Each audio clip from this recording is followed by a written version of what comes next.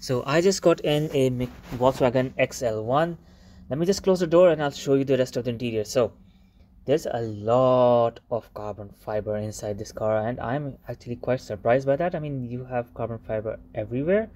Now, this is no ordinary Volkswagen, as you can tell, and the closer I get to know this car, the more it reminds me of McLaren. I'll explain why. So, number one, the passenger seat is positioned a little behind the driver's seat so that the driver has a better view.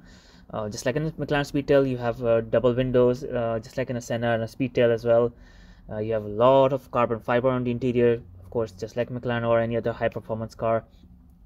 So let's have a look at the instrument panel. You have dials and a screen there. You have some carbon fiber here. You have a knob on the passenger side. You have a screen on the door that's connected to external mirrors for looking back, just like in Speedtail.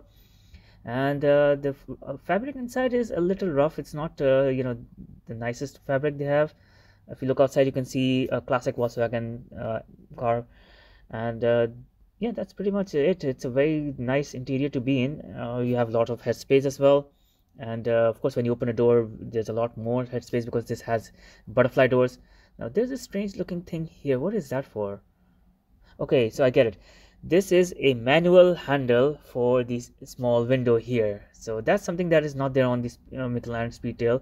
Um, that's a strange. So that's a very ingenious thing that Volkswagen came up with.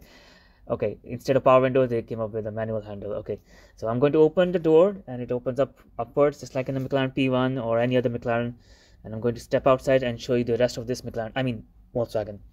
So yes, this is of course a very special Volkswagen. This was designed to be as economic as possible. It's called the XL1 because Volkswagen wanted it to achieve 100 kilometers on a single liter of diesel. So it has a hybrid setup with the diesel engine. It's a 0.8 liter, and of course, as you can look at the body, it's designed, it kind of has a long tail design. It's very sleek, just like a McLaren Speedtail. And yeah, it is, I think they're both very identical. I mean, it's very surprising. So you have a minimal design, a very minimalistic design, so that the whole car is as aerodynamic as possible. Those are the side cameras. The wheels are of course two-tone. Now let's look at this page here. Okay, so the XL1 was the most economical production car featuring a diesel hybrid powertrain. Fuel consumption was 0.9 liter per 100 kilometers. That's great. Two-seater, it can be driven in electric mode. Electric mode range is around 50 kilometers. So yes, this car is designed to be as economical as possible, unlike McLaren's. Now, all these similarities that I showed you and when I said that this is exactly like a McLaren Speedtail, of course I was being sarcastic. I'm waiting for the comments of people who mistook my information. Anyway, so this is it. This is a very quirky looking car, and it also has two-tone wheels and C-shaped headlights, which are of course not very different than the C-shaped headlights you have on the McLaren. Those are of course rounder. This one is very square. So if you look at the details here, you have xenon lights, you have turning lights on the bottom half. I don't think it has daytime running lights. I think back in 2013 we didn't have those, or they were not very common. Now only 250 of these cars were made, and they were only made for the European market. So it's here on display at the Volkswagen dealership, so I just had to come and show it to you.